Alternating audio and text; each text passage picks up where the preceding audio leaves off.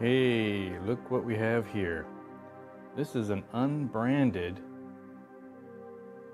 high pressure air compressor for, well, currently it could be used for air guns and whatnot, but I'm going to use it for scuba. So I've got a few scuba tanks, but out of the box, this is not ready to create breathing air. It's going to need some tweaking. Now this model does come with a much larger than normal filter here. This is a disc, a top that opens. It's really tight right up there. And down inside there is filters. And that's good. It's a water separator oil filter. And there's another valve on this side that has a bit of those properties too. But still not enough. It's got to have a proper filtration system, which I'm in the process of putting together. And we're going to make this work. I've done a lot of research. I've looked at other people's experiences with these types of compressors, but this one is totally unbranded, but it is exactly the same as the other ones I've checked. All the parts are the same. The advantage of this particular one, it did come with this extra large filtration already built in, so that's a good first stage of filtration. So this kit came with the compressor, power plug, a large filter. This one is a carbon model. It's all the fill in here is only carbon for odors. Well, it actually has a little bit of oil filters, cotton filters also. So that's okay, but we're gonna make it much better. It also comes with a high pressure hose with a quick connect female on the other side, threaded male on this side. It comes with a small water pump that is going to provide the cooling water to the pump ports up here, in and out. It includes 2 water hoses, but these are kind of pathetic. Very soft hose, kinks a lot, kinks very easy. I will not be using these, but I mean, I tried it. It does pump water, but it restricts it a little bit. So I went and purchased some much higher quality tubing. This is actually fuel line, but it most closely matched the tubing. That tubing's from China, so I had a hard time trying to find an exact match, but this worked really well. And it's very flexible, does not kink, and this is, like I said, this is actually fuel line. It comes with some extra disc filters. There's O-rings in the package. There's also the copper rupture discs replacements. There's 5 or 6 of them in there. And it comes with some other spare parts. O-rings, seals for the pressure relief valves. There's another disc, another check valve. A lot of little parts in there, and more rupture discs. The instruction manual that comes with it is at best laughable. It's a pathetic instruction manual, but there is some useful information in there. Talks about, doesn't even show this compressor, it shows a different one, but they all kind of work the same. So there's useful information, some basic get you started type things, but it is lacking, very lacking. That's okay, we can figure this out. One of the most important parts of these types of compressors, these are pumping up to very high pressure. I will not be going over 3,000 psi, but there's a lot of paintballers and airsoft guys who like to put their carbon fiber tanks up over 4,000. That's not going to happen with me. I'm sticking with 3,000. That's high enough. But I'm going to be using this for scuba diving anyway. This is going to have the air cleaned up quite a bit because you're going to be breathing this. We don't want The compressor oils, it does have an oil lubrication. You don't need that getting into your scuba tank and sucking it in your lungs. So it won't be getting in there. Also, moisture. The process of compression happens so rapidly that moisture in the air will condense and form inside the scuba tank. So you have to catch it before it gets in there. So to start this machine, it's going to create incredible heat. The heat of compression, rapid compression, very high. Air conditioning, same thing. Even an air compressor in your garage gets pretty hot. But this is pumping up to very high pressures, very high temperatures. So they provide a little water pump, very small, but it'll do the job. We're going to take some water tubing in and out. It's very simple. This particular one has quick connects. You just spring load, push it in, done. The other end is going to go into the pump.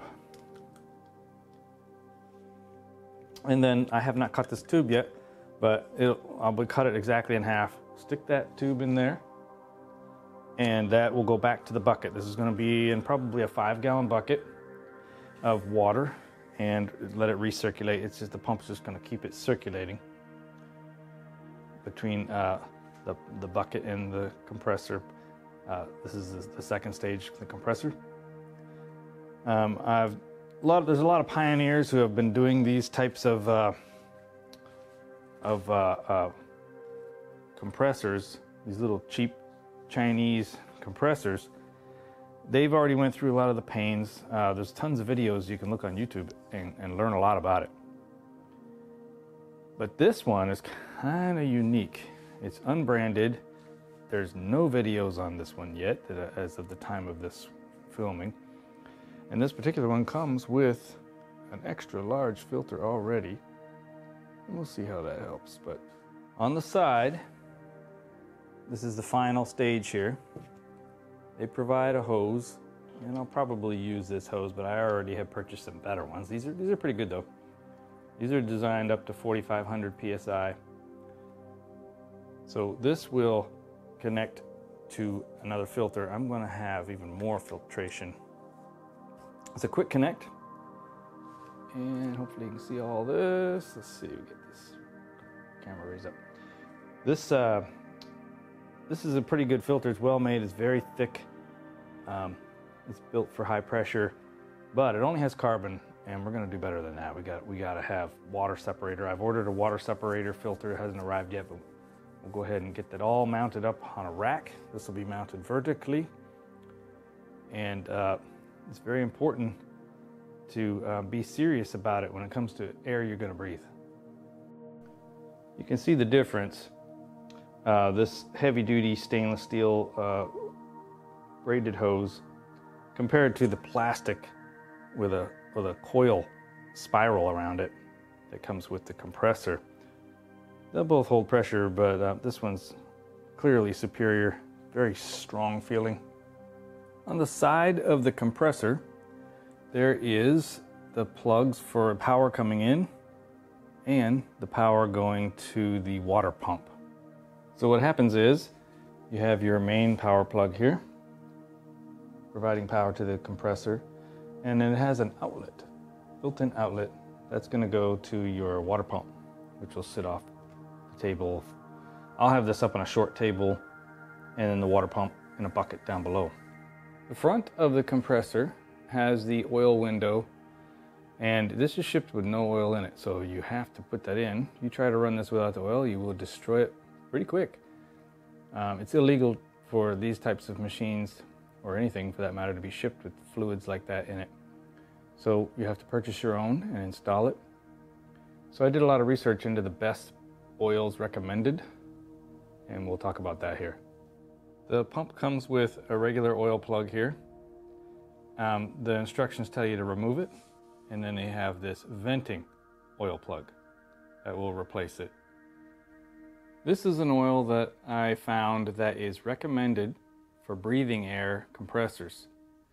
This is designed for high pressure breathing air, And the beauty of this particular oil is it is completely non-toxic. So even if some of it gets past your filters and makes it into your tanks, it won't hurt you. So Mid-State Air Compressor Incorporated. I found this available online several places. This is the information on the back of the jug. And you can see under the health advisory, it has a 0, meaning it's non-toxic. And then under fire, it only has a 1. It's not terribly flammable. So this is a very safe oil to use for your high pressure compressor. So apparently diester-based oils are the best choice for a breathing air compressor. We will find out, because there's a lot of schools of thought on that. There's synthetic oils that they say are better for the compressor itself, but I'm more interested in my life. So this is going to be my choice. If this compressor seizes up and burns up, so be it, but I am going to use this oil because it was recommended, and we shall see. I'll be the guinea pig. So now for the bad news. A gallon of this type of oil, far from cheap. Now I paid $96 for this gallon of special high pressure compressor oil, but I figured my life is worth more to me than, you know, saving a few bucks. So we're gonna and obviously this compressor is not going to hold anywhere near a gallon. This should be many oil changes, and we'll give it a whirl.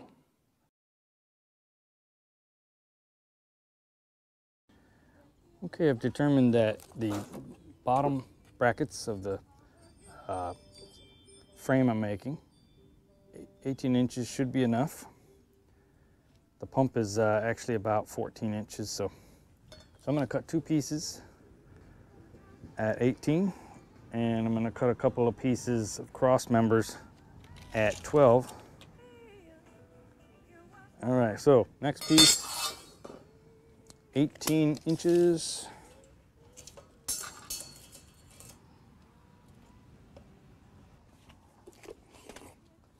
You can cut these with a hacksaw, which is very inexpensive, but this band saw is so much faster.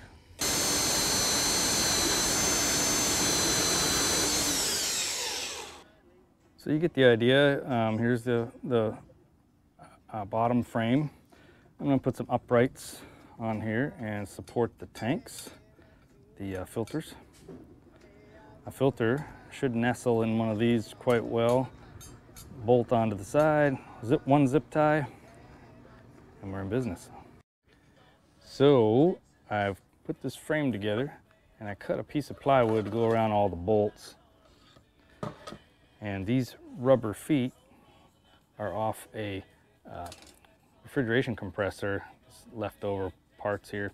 This is optional, but I just want to keep everything up on rubber for isolation's sake and keep the noise down.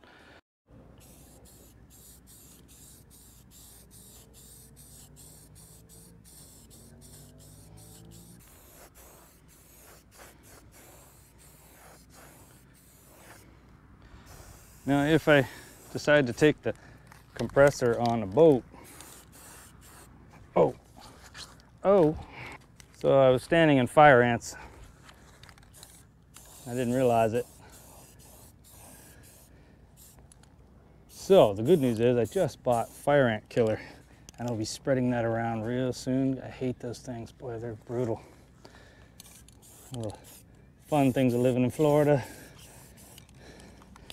Oh man, my ankles are on fire right now. They got me a lot, but I'm gonna get them a lot here shortly. They started it, you know. This is the frame so far. This looks a lot like the erector sets we had when we were kids. It's kind of fun. I should make it all different colors. So here's the progress so far. The frame is pretty much put together, and well, like I said, I'm just figuring this out as I go. I didn't exactly sit down and draw out plans or anything, so it's coming out kind of cool. Found this handle. I'm going to bolt that on there.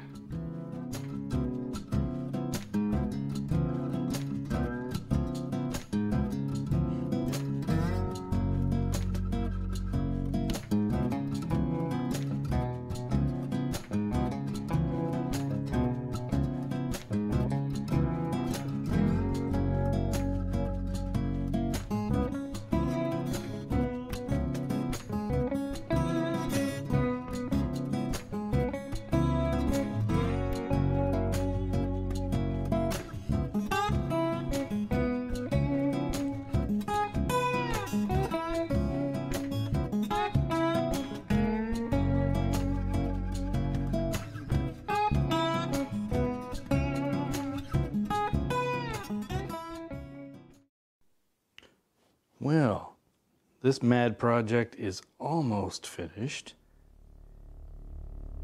I built the metal frame, all with metal from Home Depot.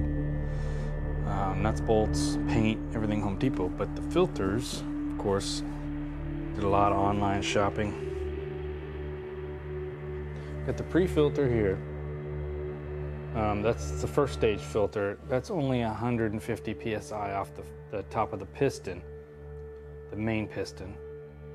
So that filter casing was thin, relatively thin, and compared to the other filters, and I was worried about it, but then I realized it's only 150 psi. It's no big deal. There's a cotton filter in there. That's going to catch oil and first bit of water. Then it comes out here up top. It comes out of this filter on top to the second stage piston cylinder, which pumps it up to the very high pressure. This comes down to the distribution block, and out of the distribution block hose, here's the bleeder, comes over here to the oil water separator that I chose. That was a little pricey. I paid $132 for it. Ouch. It comes with this bracket on the bottom, so I just had to mount it. Then out of there, we're going to this other filter here. This filter. And it has molecular sieve on the bottom. Pretty good section of carbon filter up here. And then it comes out through this hose. There's a little loop-de-loo here because the hose is a little long. It goes to the most important filter of them all. It's not so much the filter, but the fact that it has a pressure regulator on top. This is the most important part. Without that pressure regulator to hold back pressure, the water separator filters are not going to do a good job. If you do your research, you'll find that that's the truth. This is not cheap. This was a $300 filter. It does have a cotton filter in it, but its main job is the pressure regulator on top, and it has a water vent on the bottom there, which I put some heavy-duty tubing to. So if you do your research, you'll find that if you don't have the pressure maintaining valve, this particular filter has the pressure maintaining valve, or PMV, built into the top. You don't build up enough pressure before it releases the air, and your moisture is going into your tanks. A lot of it that shouldn't be. So the idea is this will not allow any air to come out until it reaches 2000 psi. And after that, it'll start feeding to the tank. Pretty important. Once I read all about it, I'm no expert on this by any means, but I've got myself educated. So this is an interesting little setup I got here.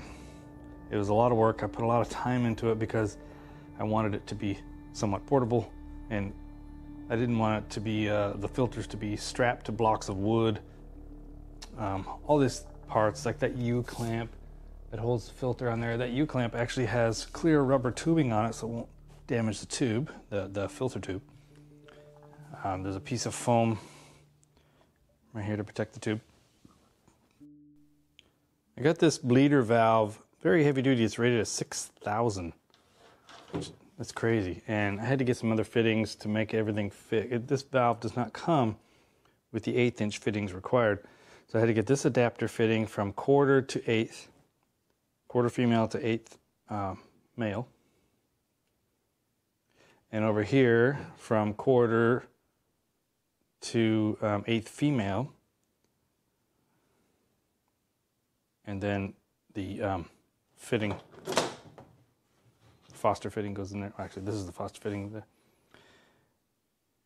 So this is ready to go. This is a scuba tank, which I have an 80 cubic foot scuba tank, and we're going to find out if I can fill an 80 cubic foot scuba tank with this. Realistically, it's not a good idea, but I'm going to do it anyway. It's probably going to take several attempts because this machine is not going to stay cool enough to fill an 80. It's going to be a long run, so it's going to have to be done in stages. It's impractical, I know that, but I don't care. I'm just going to do it anyway for the fun. Everything about this is impractical. Just go to the scuba shop and have them fill your stuff. It's way less hassle, but what fun is that? Where's the adventure, you know? So I have an adapter on here with a bleed valve. I got a nice one there, found online for a decent price. And that bleed valve will allow me to bleed off the pressure that this pressure regulator or PMV valve is holding back through its check valve. It would not be able to take the quick connect off without being able to bleed off the pressure. So it's just simply a matter of adding a bleeder in line. The PMV valve / water separator filter valve has its own bleeder on top, and it has no rupture disc, or maybe it does if there's a hole in the very top of the valve. Up here there's a very hole in the top. This is an adjustable valve, I believe, but I'll figure that out. It came with no instructions, of course, like most of this stuff comes from China, no instructions. Same thing with the water oil separator. It does not come with a pressure burst disc. I think that's what I meant to say earlier. It has a pressure relief manual valve on the bottom, but no burst disc. So we're relying on the burst discs in the tank that I'm going to fill. This is a 1 liter scuba tank. I'm relying on the burst disc on the top of the compressor. And you're not going to focus. There it goes. This thing's all kind of crooked here. And there's a burst disc on the blue filter in the back, which has molecular sieve and carbon. So we're ready to do the first run without the cooler on the water separator for this run. The humidity in the house right now, I don't know if you can see that or not, is 53%. So it's relatively low humidity in here. And the dry bulb's roughly 74 degrees.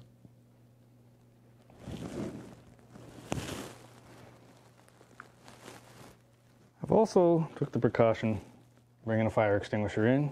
You never know. Now I did see one of the YouTubers who was doing his, he set it up in the garage and he hid behind a refrigerator, which I thought was funny, but it's funny when you're suddenly faced with it, you take a few precautions. Okay, we've got a little bit of an upgrade on the water cooling. Went to a larger pump. The little pump that comes with this kit is barely adequate, so it flows fine if you're just cooling the head here. But if you're going to add on I'm calling it a subcooler, it's really not the correct name for this, but I want to chill down my first filter, or water separator, so that it removes even more moisture. So these tubes will have cold water going through it and to cause the air to condense the moisture out much quicker and be able to drain it out as we go. Anyway, I had to add this little T system here in 3/8, and then it reduces down to 1/4 inch right here. So I'm just using 1/4 inch smaller tubing over here on the water separator filter. Anyway, the pump's running right now. And let's see how our flow is. There's no ice in here really. The 1/4 inch tubing puts out enough, just enough. It's fine. And then the 3/8 tubing is putting out plenty. Great flow. So the one pump here can handle both tubing lines.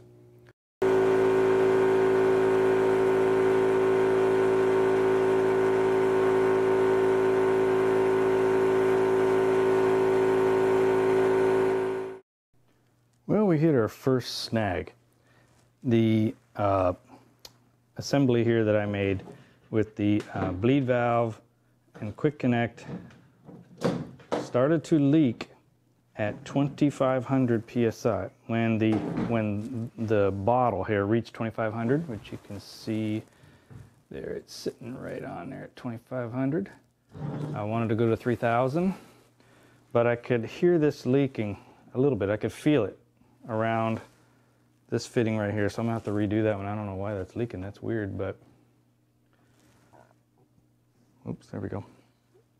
I don't know why that's leaking, but I'll figure it out. I expected leaks. I really did. I expected to have multiple leaks because, you know, it's so many joints, but not one leak in the compressor assembly. The compressor ran so nice and cool the whole time. It was amazing. The temperature didn't hardly go up at all. It did make some water. I had to bleed off all that. I got all the water out. Let's hope none of it made it into the Scuba tank. I doubt it. I don't think so. But we'll be testing all of that. Okay, we're gonna have a test run here again to we're trying to pump all the way to 3,000. Didn't make it last time because we had a little air leak on this doohickey here. So, which reminds me I need to tighten that down. We'll get everything started and close all the vents and see how we do.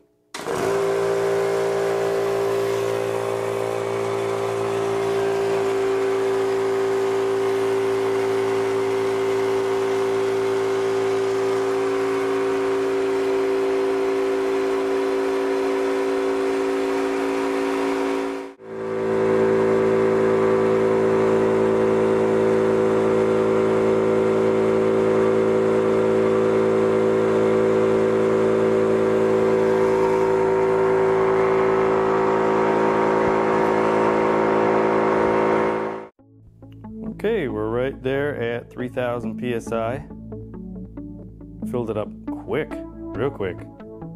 About 5 minutes. It was at 1,000, went up to 3,000 in about 5 minutes.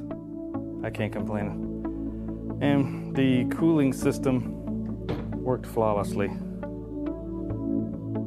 don't know if this camera's planning on focusing. There we go. It worked flawlessly. Everything was perfect. This actually stayed pretty cool. 3,000 psi is nothing for this compressor. And Scuba, that's all it requires is 3,000. The filtration system is a little bit more than normal for sure because you're gonna be breathing it.